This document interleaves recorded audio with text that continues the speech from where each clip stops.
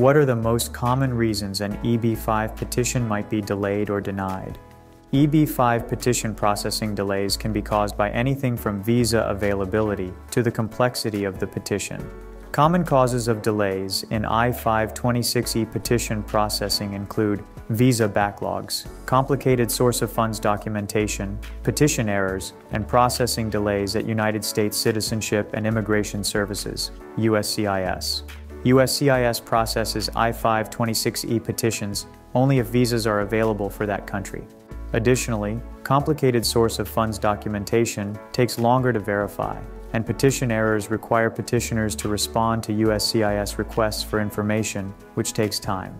USCIS will generally deny an EB-5 petition if the petitioner has not complied with the EB-5 program or has failed to demonstrate compliance.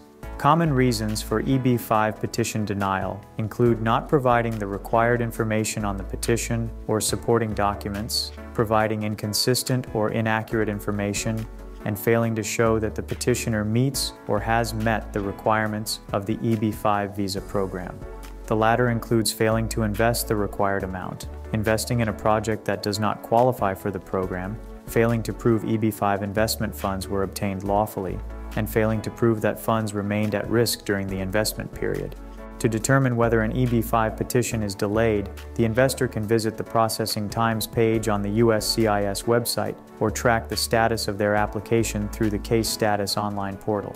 If an investor's petition has been unduly delayed, they can file a writ of mandamus to compel USCIS to adjudicate it, but they should consult an immigration lawyer about the implications of doing so. If an EB-5 petition is denied, an investor can attempt to salvage the situation by filing a motion to reopen or reconsider the case or filing an appeal. Alternatively, the investor can file a new EB-5 application.